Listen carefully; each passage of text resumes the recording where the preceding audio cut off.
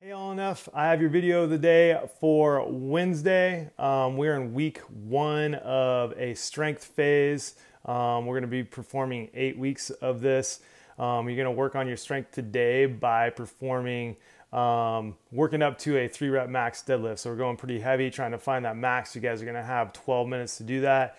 And then this is going to be your only longer aerobic type of workout for the week. This one's called RIC, and you're going to perform 180, 60, 40, 20, 10 of double unders, and then 50, 40, 30, 20, 10 calories on the bike or rower.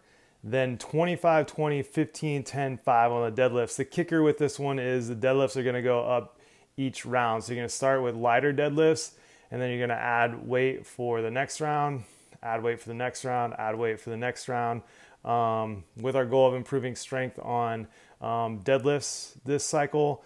This is going to be used as an aerobic type of workout and a strength type of workout. So I just want you to keep that in mind. Have a great workout.